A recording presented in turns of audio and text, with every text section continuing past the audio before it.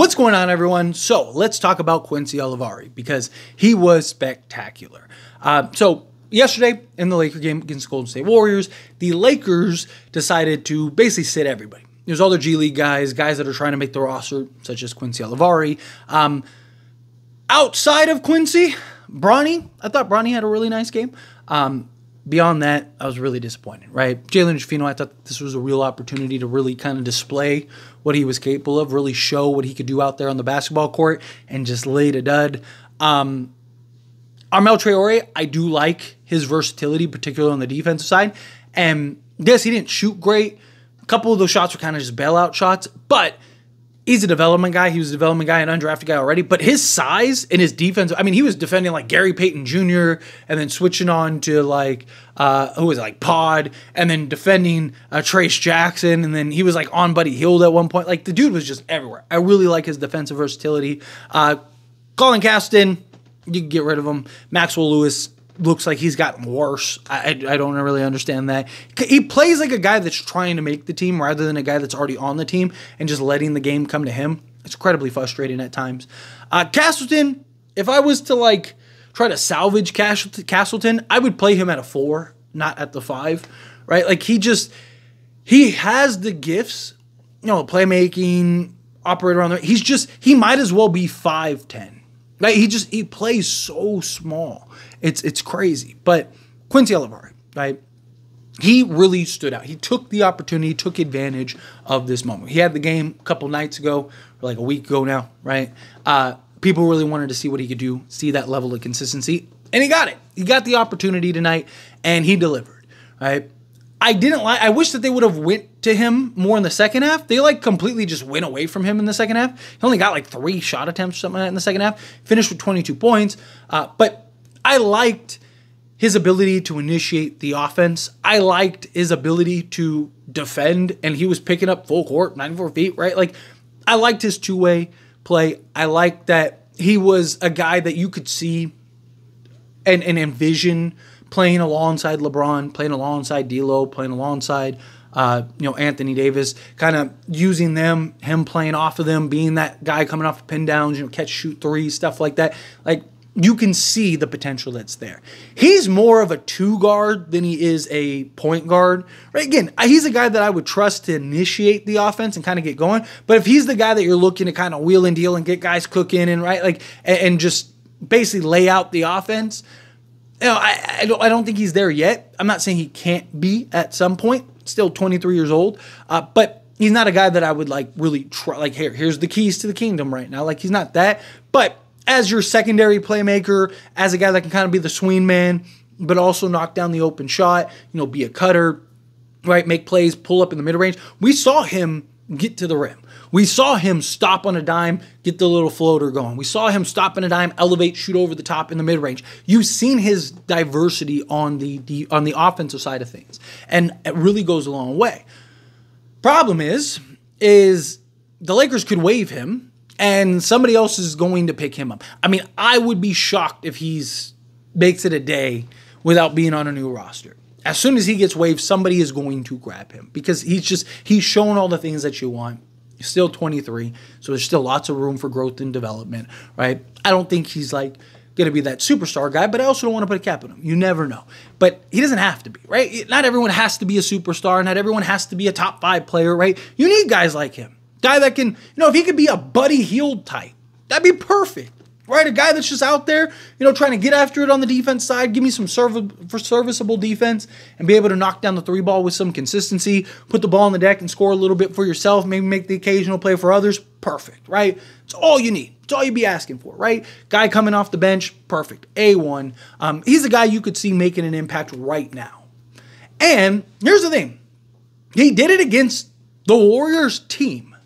He didn't do it against G League guys. He didn't do it against, the random guys that aren't even going to be in the NBA. He did it against their starters, and he did it against their high-end bench guys, the rotation guys, right? Like, that was something that I saw a lot of people, which to an extent I get, right? Where Dalton Connect, when he dropped 35, people were like, yeah, but he did it against a bunch of G League guys, did it? Well, half of those points he scored, well, all but 20 of them, right? He scored with the starters. He scored with against the actual bench guys.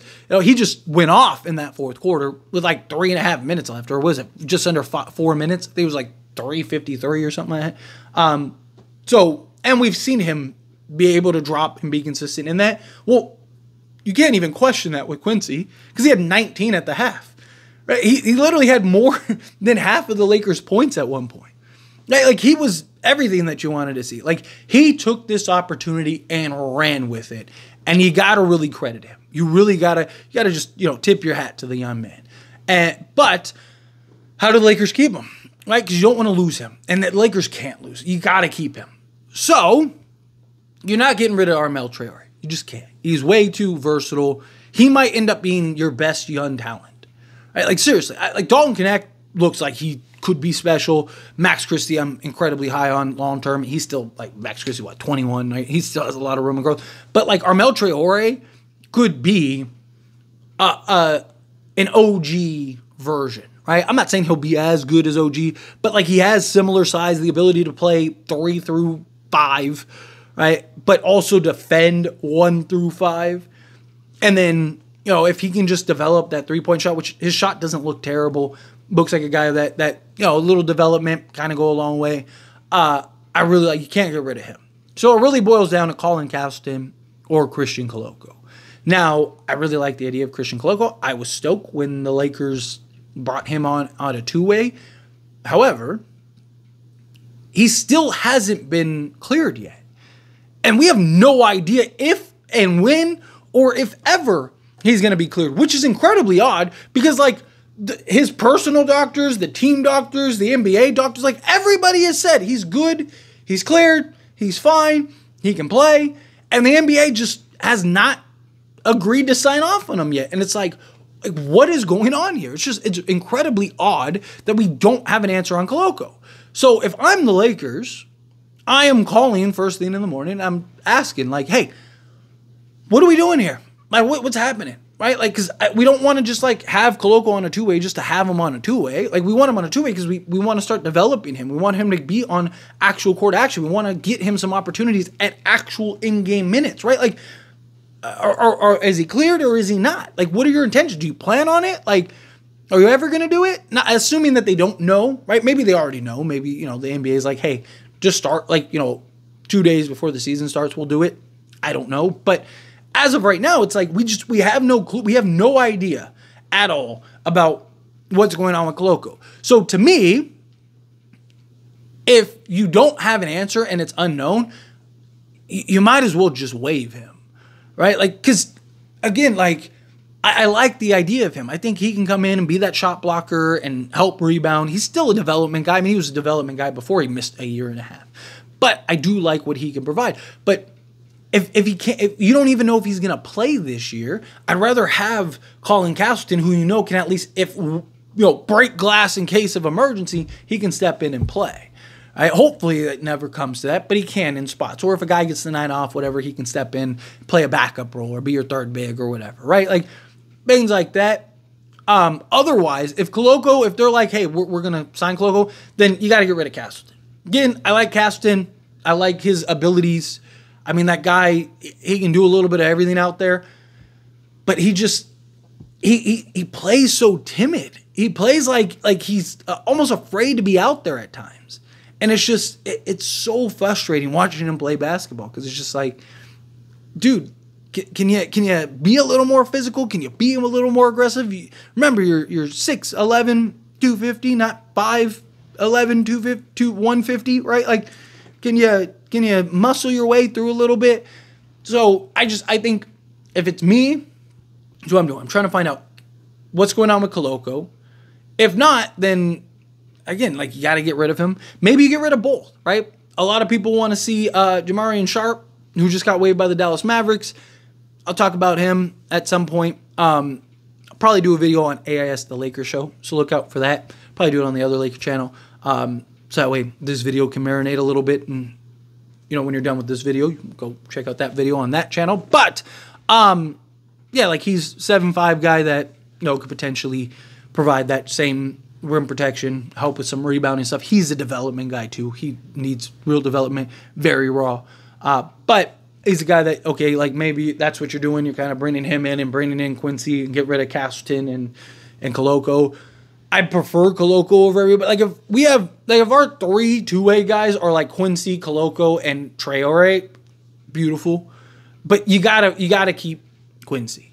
And then that doesn't mean he won't be on, like if the Lakers pull off a trade or something, then boom, you can just bring Quincy right in and boom, there you go, right? Like it's perfect for everybody. So, but you got to at least be able to keep him under the Lakers banner. You got to be able to at least have him locked up so no one else can come in and swoop on him and take him. You need to have it to where, like, okay, he's at least under the Lakers' control. And then, you know, if you pull a trade off at some point or something happens, boom, now you can bring him in on the roster and he can actually play a role. But in the meantime, he can play 50 games or whatever it is. That's ideally what you'd be looking to do. But anyway, as always, this is a discussion, and I pass a question on you. Let me know your thoughts and opinions down in the comments below. What do you think? How do you feel? What are your thoughts? Do you like what you saw from Quincy Olivari? Do you think, like, yes, you have to do whatever it takes, keep Quincy, do not get rid of him? Do you think, no, it's fine, like, you know, he's just another guy? Another question, like, another argument, I guess, against it is, like, where does he play?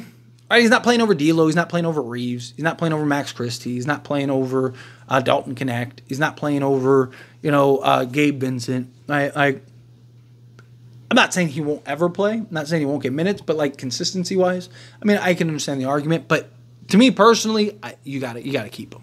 You cannot lose him. You gotta keep him at least on a two-way. Let him get spots. You know, D'Lo gets the night off. Boom, bring in Quincy. Let's see what he can do. You know, Reeves gets the night off, same thing. Let's see what he can do. Connect gets the night off, boom. Quincy, bring him in, let's see what he can do. Right, just give him that opportunity. But again, however you feel, whatever your thoughts are, love to hear it. Let me know down in the comments below.